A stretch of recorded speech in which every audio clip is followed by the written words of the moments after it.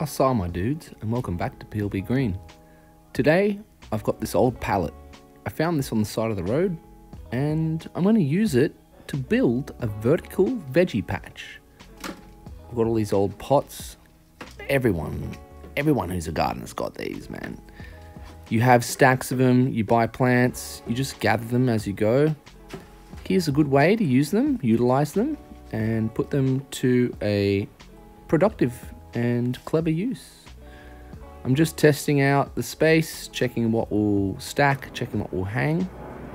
Once I've decided, drilling on one single screw per bucket or per pot.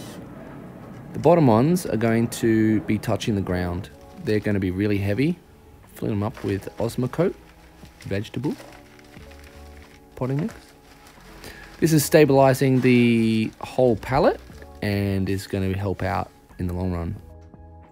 I want to stabilize this structure even further, so I'm going to put on a growing rack for these string beans, which are going to go at the top.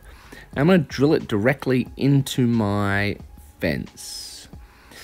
I'll attach this growing rack into the pallet beneath with some small L brackets, and this should help to stabilize the entire structure, and it will be quite strong.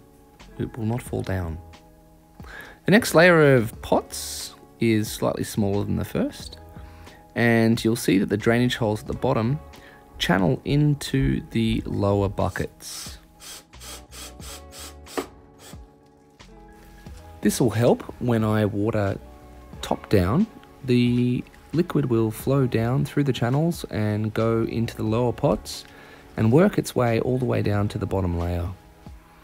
The next two layers are these tiny little pots. They're so small, they don't need support from the pots beneath.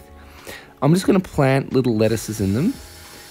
The top layer, of course, is going to be my string beans. And I've got a long pot, and I'm just wiring it to the racking system behind with some garden wire, drilling 2 holes into the pot itself.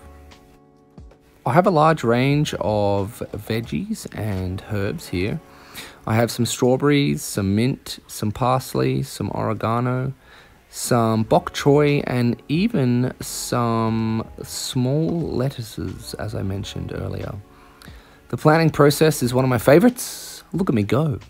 I'm planting the mint and oregano and parsley at the bottom, the strawberries on the second layer, and working my way up right to the top.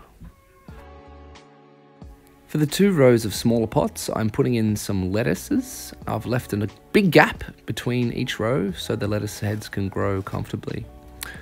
On the top rack, I'm packing in the potting mix for my 8 string bean plants. These string beans will grow up the mesh that I have placed at the top of the vertical garden and hopefully provide me with some fresh veggies.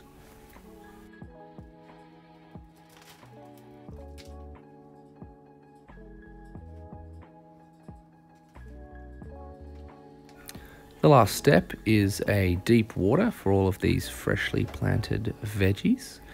I'm watering from the top down so the water has a chance to channel its way down to the bottom pots. Here you can see it dripping down successfully into each of the layers. I managed to get some mulch for free off a mate of mine living in the Blue Mountains. Perfect, thanks Shanta. Used it wisely.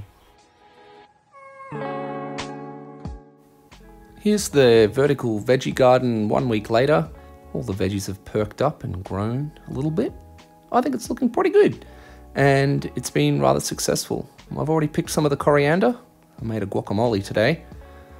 I really like the look of the whole thing. Success. I love the look of it outside of my lounge room window as well, against the stained glass. Looks pretty good. See you next time, guys. Thanks for watching PLB Green. Remember to like and subscribe. Click the bell button, baby.